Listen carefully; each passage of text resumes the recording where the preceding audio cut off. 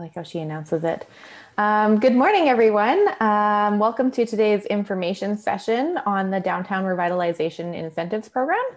My name is Jen and I work with Fort McMurray Wood Buffalo Economic Development and Tourism on the Startup YMM project.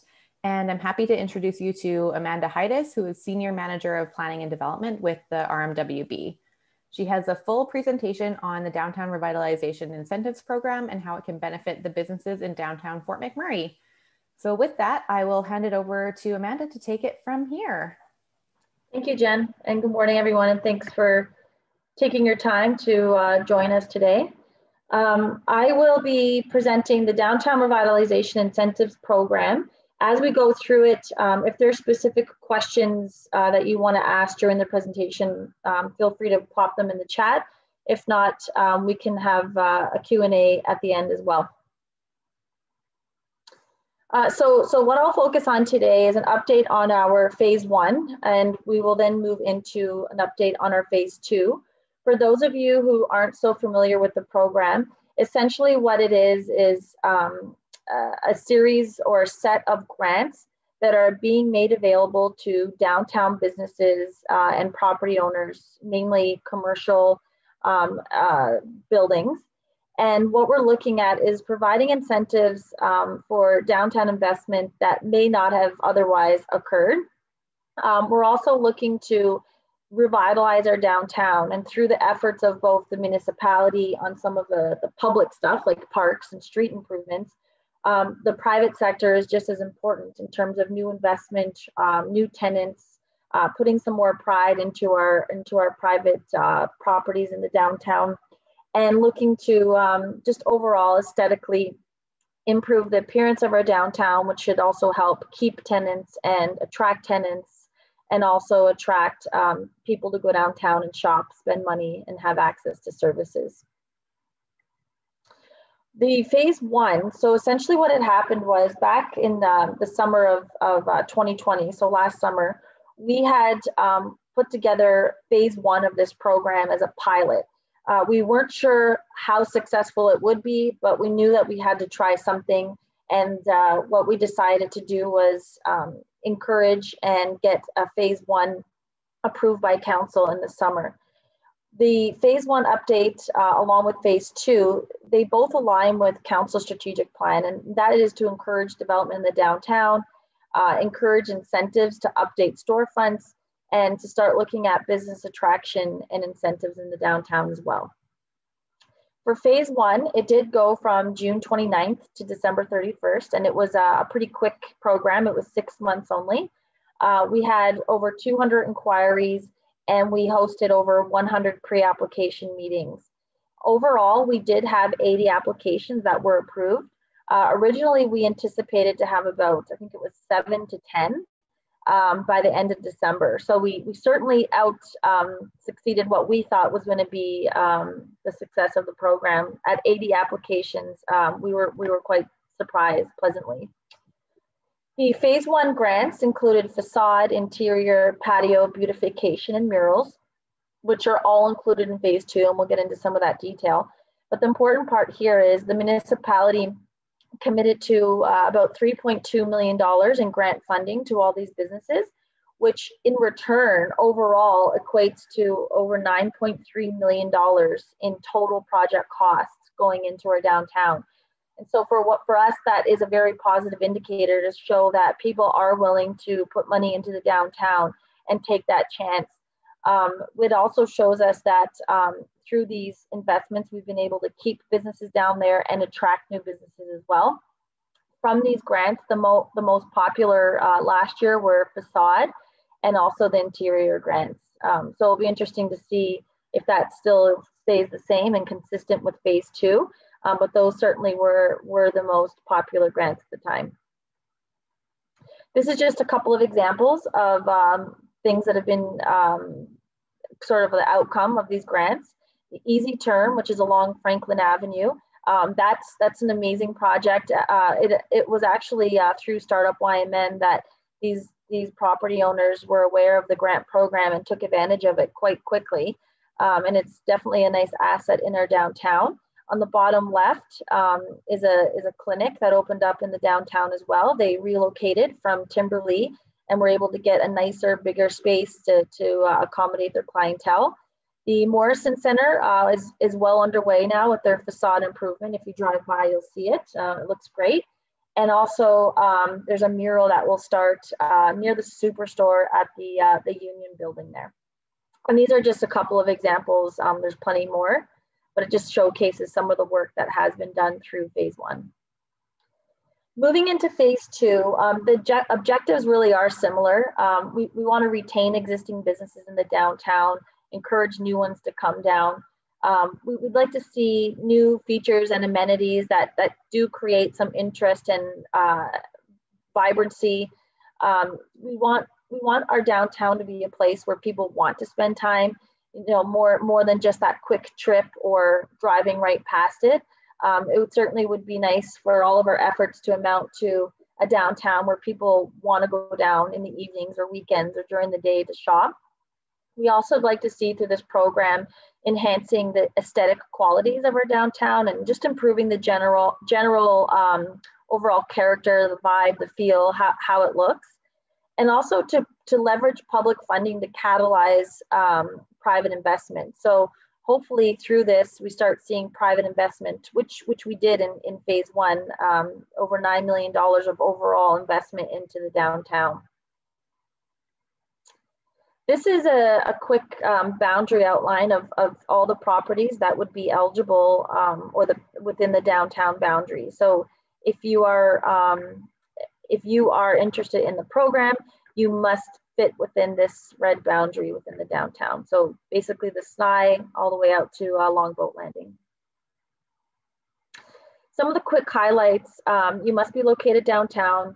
You must be in an existing building. It can't be a new building or a new addition to a building. It must be an existing property. If you are a home business, you are not eligible. If you are a government building, you are not eligible unless you are a private business within the government building. So an example of that could be the Shreka's restaurant. That building is owned by the municipality, but they are a private tenant, so she would be eligible. Flood restoration and remediation work is not eligible. So if you're fixing something that was damaged in the flood, it's not eligible. However, if your property was damaged during the flood, you can still apply for the program if you are doing improvements or if you're making any changes. It's just that you're not allowed to fix something that was damaged by the flood, basically. And if you participated in phase one and were approved, you cannot apply for the same grant in phase two. If you were interested in a different type of grant in phase two, you would be able to do that. And moving on to the next slide here. Some other highlights include the fact that this is a first come, first serve basis. There is a finite amount of money available for the program, so it is first come, first serve. These are reimbursements, so the municipality is not giving the money up front. The property owner or business owner does their improvements, and once those are complete, they submit for their reimbursement at the end. For the most part, we're not retroactively paying for improvements that were made. So an example is if you've already done an improvement and did not participate in the program or apply and were approved, you cannot go in and ask for your money after the fact. There are a couple of exceptions here, and they're small ones. So patio and beautification grant, if you did incur costs after April 1st and you did not apply for the program, we are looking at giving monies back for eligible costs. So that is one exception there. Professional fees, if you do need a professional service in order to apply for a grant, if you're working on some sort of drawing or layout or plans and you're incurring costs before the application is submitted, we would consider reimbursing that if you are approved through the process. Projects must meet the program guidelines and design standards. Projects must be completed within 12 months, so it does give you quite some time. And you have to pay the contractors yourself, not the municipality. The phase two, really some of the, if you were familiar with phase one, some of the changes that we made, we extended the program. So the program now goes until March of 2022, and you do have a full year. So technically, if you were approved in March of 2022, you have till March of 2023 to complete. Our first program was only 6 months. We have also, we're requiring fewer contractor estimates. So for those grants that require contractor estimates, we've minimized it to 2. We also have improvements to our mural grant, which I'll explain later on. We've introduced our premises grant, which is a property improvement grant, really. Apartment buildings are now eligible. That was not the case in phase one. So if you are an apartment building, or if you know of apartment building property management companies who are interested in improving their property, they are eligible for the premises improvement and for the facade improvement. And we've also streamlined some of our incentives through one email address only, being incentives@rmwb.ca. So if there's any questions that you have when you send the application in, like that is your go-to email, and it is monitored all the time. Facade improvement grant.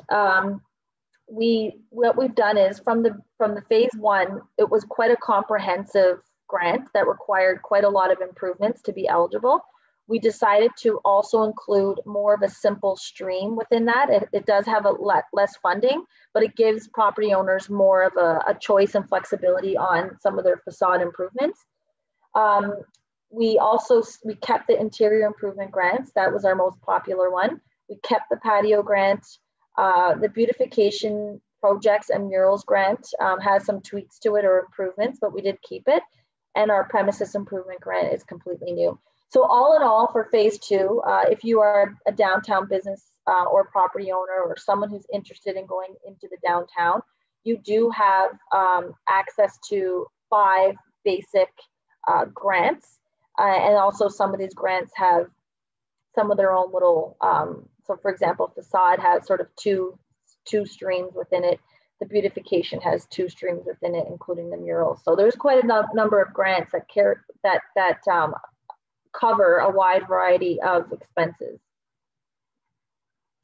Just to get into more detail, if you are interested in the grant program, I'll walk you through all these grants individually so you understand each type of grant and also what is eligible and how much money you're entitled to under all these grants.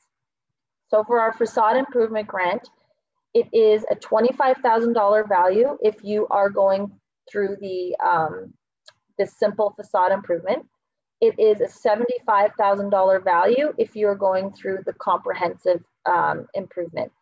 The thing to remember here, though, they're matching grants. So, for example, if you put in $50,000 to the simple facade improvement, the municipality reimburses the $25,000. If you are more interested in the comprehensive and you want to spend the full value of $150,000, the municipality will reimburse you 50% to $75,000. You do not have to spend upwards of that. If you were interested in spending $20,000, the municipality would reimburse you $10,000. So it's 50% up until $25,000 or $75,000 max. And of course, that's if you got approved through the grant beforehand. This facade improvement is geared towards commercial, institutional, mixed use, and apartment buildings. And the simple facade improvement, it only requires you to do 1 element or more on the outside. For the comprehensive, it requires you to do 4 elements or more on the outside.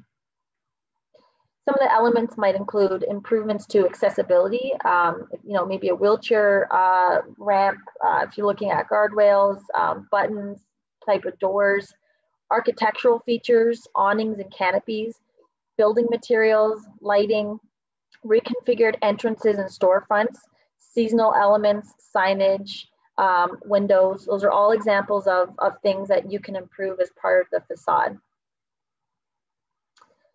Eligible work and costs include general costs for all grants.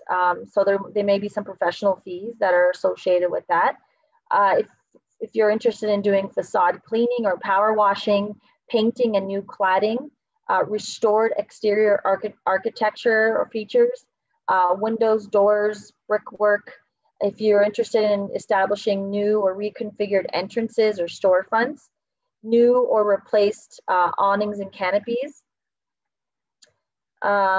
new or replacement of anything to do with accessibility, as I mentioned earlier, new signage, flower pots, window boxes, hanging baskets, and similar items. So there's quite a lot of flexibility in this grant. And keeping in mind, if you go for the simple route, you only have to do one improvement. If you go through the comprehensive, there's 4, but there is more money that you have access to if you go through the comprehensive. For the interior improvement grant, that's obviously everything inside the building. We are allowing 2 of those grants per building if there's multiple tenants. If there's a single tenant only in a building, they only have access to the one interior grant. So when you see the range here between 50,000 to 100,000, basically it's 50,000 for one grant or 100,000 for 2 grants. And again, this is a matching program up to these points. So if, for example, you did an interior improvement of $100,000, the municipality reimburses the $50,000. This is geared towards commercial, institutional, and mixed use, not apartment buildings. This is only for commercial, institutional, and mixed use buildings. Eligible work includes reconfiguring an existing unit. So if you're changing up walls or layout, that would be an eligible cost. Accessibility, again, fire, electrical, plumbing upgrades, HVAC upgrades, or even if there are completely new system, energy efficiency upgrades, which can also include new doors and windows, and general updates. This is all newly included, which includes painting, drywall, flooring, ceilings, interior doors, trim, millwork, and fixed cabinetry and countertops. So this one does offer a lot of flexibility. It's great if you're an existing tenant and want to improve your space or expand into a bigger space within the building. It's great if you're trying to attract a new tenant to come into your building. So it does have quite a lot of flexibility. The patio grant is 75% cost recovery. So that is up to $15,000. So if you, for example, spent $40,000 on your patio, you'll get 75% back up until the $15,000 mark. If you only want to spend $1,000, you'd still be eligible for 75% reimbursement, so say $750. This is geared to food and service and those establishments that are at the ground level. And here, what we're looking for is more of a permanent patio and a high quality type of patio, something that isn't, tarps and construction fencing is an example. That's not something we're looking for here. We're looking for more aesthetically pleasing and permanent type patios. Eligible works under this one include paving, decking, partitions, decorative fencing, any weather protection, patio furniture, including heating, planters, containers, any corresponding landscaping for the patio. We're also looking to include lighting, patio signage, including sandwich boards, seasonal or modular structures for the patio, temporary boardwalks, and features that provide the barrier-free access. So this, again, is a very flexible grant for the patio. Not to confuse things, there is a regional-wide program right now that mostly was in response to COVID-19. Aside from the downtown patio grant, the municipality has an entirely separate program that's also available to food and beverage establishments, whereby they're reimbursing up to $5,000 of costs associated with anything to do with the patio, and it's 100% reimbursed. If you are a food and beverage establishment downtown, you have to pick between either or. You can't apply for both. But this is a good one. The regional one is a good one if you guys know of anyone who does own any food and beverage in the region, and that could even include a restaurant that didn't have a patio before COVID. It can also include a convenience store that sells food and beverage if they want to have a few chairs outside. So just something that's good for our community to be aware of.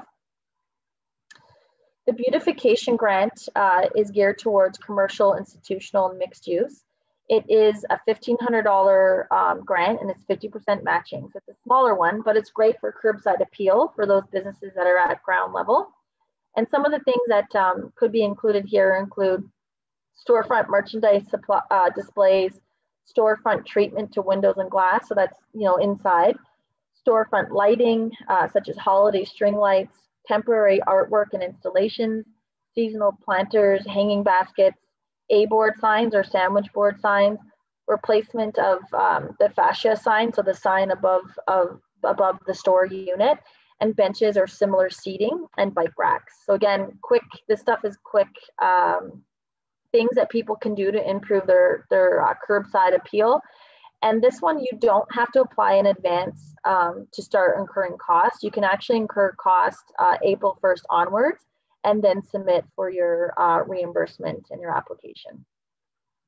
The murals grant also changed. Our council increased it to 75% cost recovery. So it is 75% cost recovery up until the $30,000 mark. And this is geared towards commercial, institutional, mixed use buildings, and projects are to be completed by a local artist. We're hoping that this one will get some uptake on some of our blank walls. We do have quite a lot in the downtown, and that negative space, if we could get some public art, these murals in there, that would be something that would definitely improve our downtown. Eligible work includes the artwork itself, including the supplies and the materials, any artist fees, including the design or labor. If there's any travel involved and accommodation, that's something that we would also consider. And site preparation, including garbage removal, is also an eligible cost. Lastly, I know I've been talking a lot, there's a lot of detail. The last one is the premises improvement grant, which is completely new. And this one is an exciting one for us because it also includes mixed use, it also includes apartment buildings in addition to mixed use, commercial and institutional properties. Here it does range, the grant ranges between $10,000 and $40,000 per property.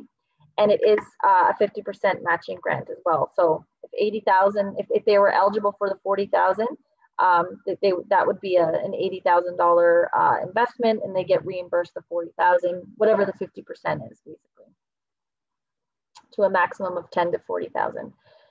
Eligible working costs include new or replacement sidewalks, pathways, hard surfaces, parking lot resurfacing and line painting, repairing or replacing or improving driveways, site grading and drainage improvements, erosion control measures, fences, handrails, guardrails, low impact development or green infrastructure, sustainable transportation infrastructure, wayfinding and directional signage, soft landscaping, benches and waste recycling bins, lighting and artwork. So again, a very flexible grant. It's really put in place to help improve the actual properties that we see downtown that do need some work, especially asphalt. It seems that every parking lot here is a mine of holes that we need to divert when we go shopping downtown. So at the minimum, it would definitely be nice to have improved parking lots. Now, in terms of the application process, there's sort of a few steps that are pretty simple. First is the actual application. So we encourage everybody to reach out and to book a pre-application meeting. At this meeting, it's a really good time for you to ask questions. It's a good time for our planners to ask questions. There could be things that you're thinking of that are not covered. There could be things you're not thinking of that could be covered. So it's a good brainstorm as well to look at what overall you're trying to improve, what you're trying to do on your site. Sometimes people walk away understanding that they're eligible for other costs through other grants, for example. It also gets everybody on the same page before the application goes in, and it helps prepare you to know exactly what's expected in the application and to make that quite quick and simple as possible. It's also a great time to understand which documents you need to gather for the application. Then you submit it, the team reviews it, makes their decision, and then an agreement is offered and signed on both ends if it was accepted, and you move into your improvement or your construction or your purchasing of supplies and materials depending on your grant. And once it is complete, once your project is complete, you will then get your money reimbursed based on receipts and proof that the project has been completed. And sometimes that may involve a site visit. The pre-application meetings, like I said, I can't underestimate these. These are strongly recommended. We see the success rate of people who go through a pre-application meeting. They're substantially more successful in getting their application approved, and things move a lot quicker if you do that meeting.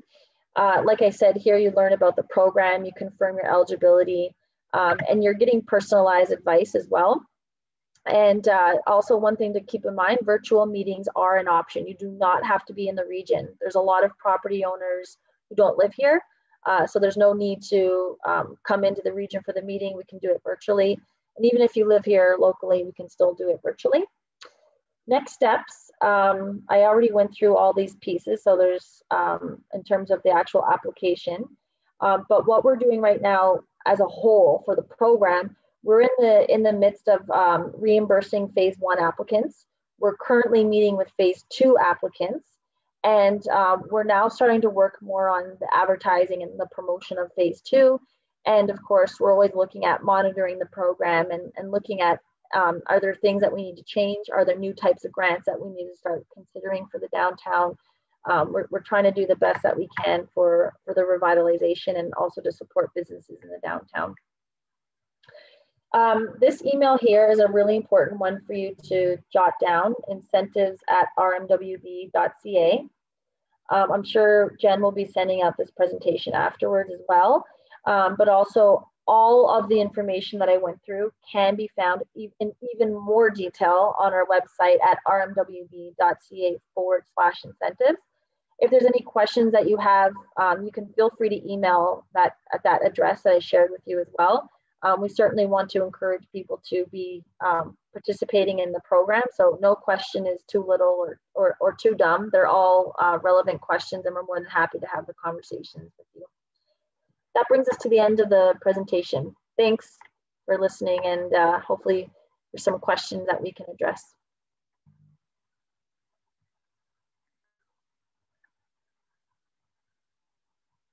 Over to you, Jen.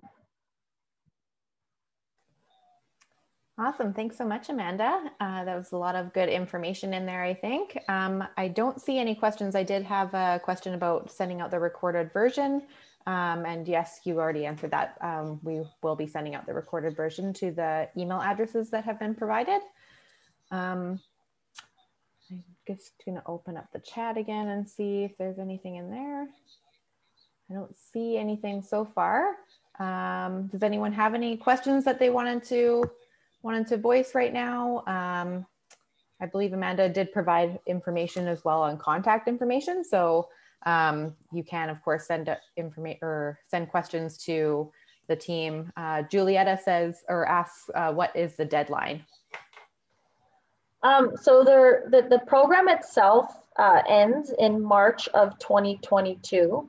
So next year, that would be the closing date of our of when we're accepting applications. You'd have to have it in by March of next year. So you do have quite some time.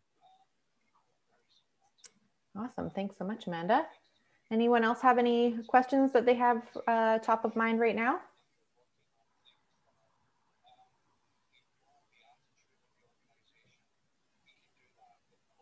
And what we can do as well is when I send out the recording, I can make sure that we provide information to the incentives email to send questions to and all of that sort of stuff as well. Yeah. And the main thing too is even if there's people who are part of this call that have very specific questions, feel free to pop them in the chat. It doesn't matter what level of detail you're at.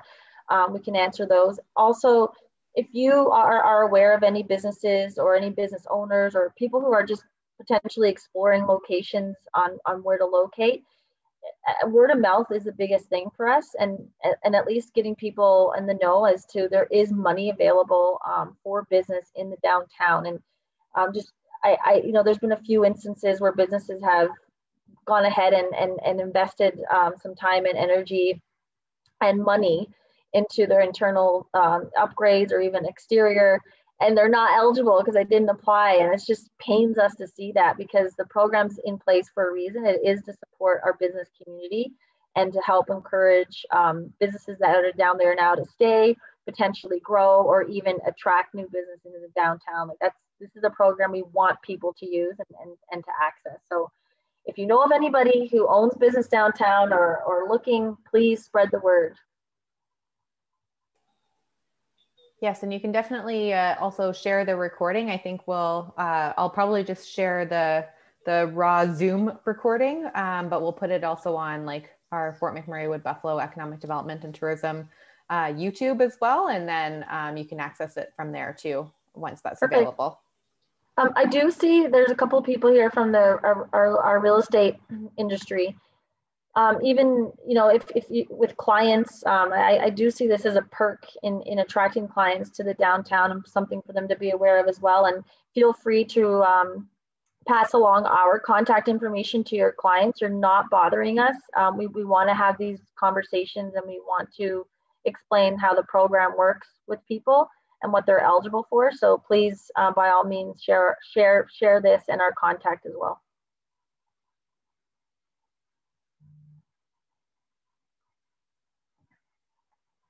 Okay. All right, well, fantastic. Yeah, if there isn't any questions, then we will close. Oh, we do have another one.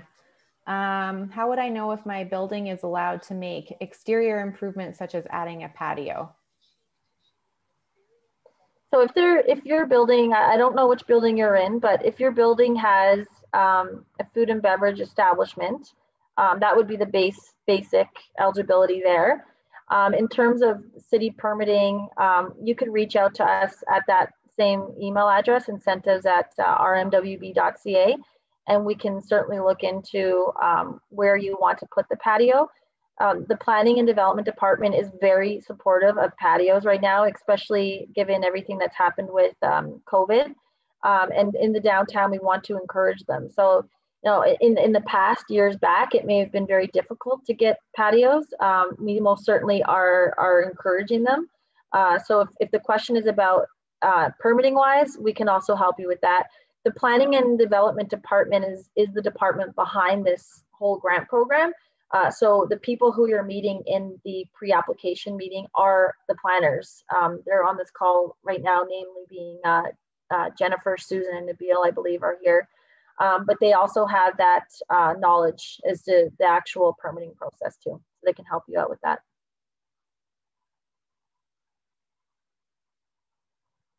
One thing I should mention while we're talking about patios, on a regional basis, because of COVID-19, the municipality actually has created a lot of exceptions for patios that normally we would not.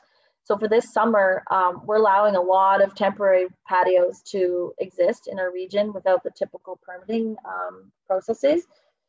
You do have to reach out to planning before you go ahead and locate a patio, but if it is a short-term thing that you're thinking about, it might even be easier than you think it is. I'm just gonna write the link in here for you guys.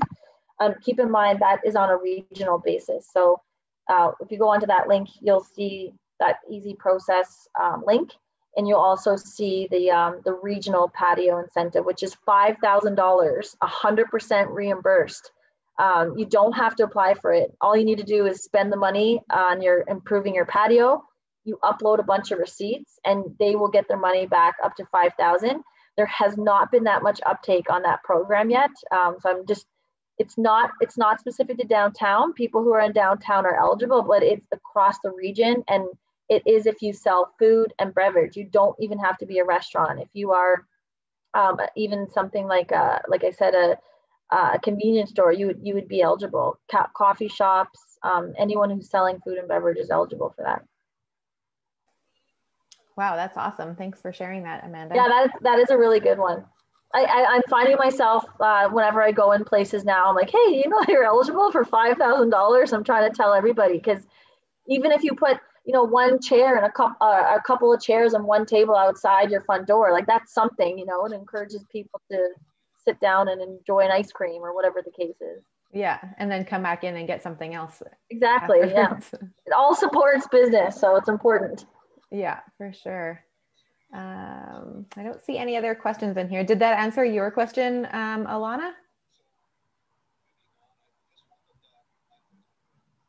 Okay, perfect. She says it does. Lastly, you know, in phase one, I think that business owners felt a little like panicked to apply for the program because it was a shorter window. And also, you know, we were coming outside the flood. The pandemic was very new. The economy is down, which, you know, we kind of are in the same scenario. But at least with the program having that extension until next year, you've got some time to think in terms of your budget and where you want to spend your money and to make your decisions more strategically. So just know that you don't have to, you know, rush to get an application in the next couple of months. It is available throughout the next year, so it does give you some time. Lastly, I should also mention Community Futures is participating in this program. So if you do not have access to traditional funding through the banks and you've been declined for whatever reason, Community Futures is a local business support organization who are very aware of this grant program and have actually created an ability for those people wanting to participate in the program who cannot get traditional banking. So it is an option for those of you who cannot get monies from the bank to participate. They do have, Community Futures does have their own process on how you access that money, but it is an option and they're very familiar with the program.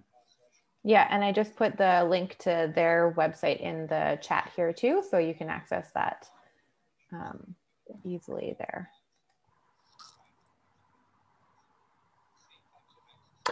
Lastly, since we have a little bit of time, I know that this was not on the agenda, but in terms of downtown revitalization, we heard it again last night during council. It is definitely a priority for the region and for our municipal council, and hopefully the new council that will be elected in the fall.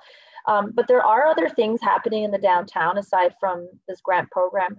The waterfront revitalization program is well underway, and it is basically a whole redevelopment or whole revitalization of our waterfront from the Athabasca Bridge all the way down to the Horse Pasture Park in Waterways.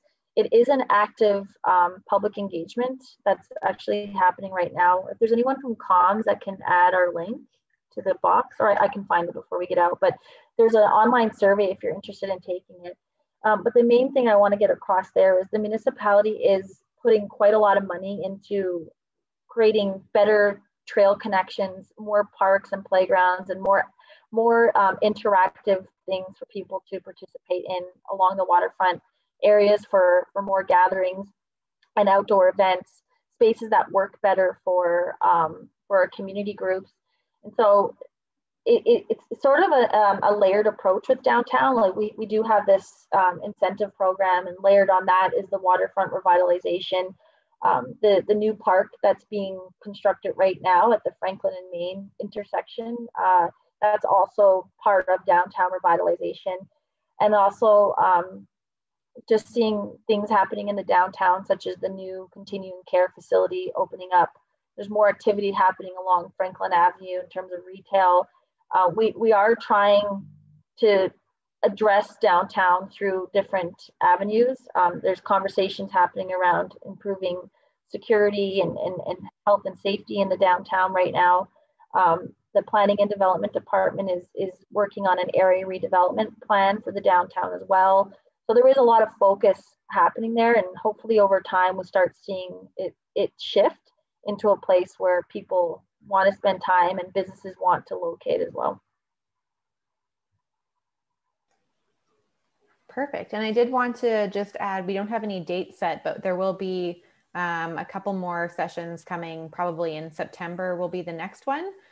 just to provide information as if the program changes at all or updates to it. So there will be more information coming out, but this one will probably be the last one before summer. So especially for those patios, you might want to get started on that right now, and definitely contact the ladies at the RMWB. Perfect. Thanks, everybody. I appreciate your time. Thanks, everyone. Have a great day.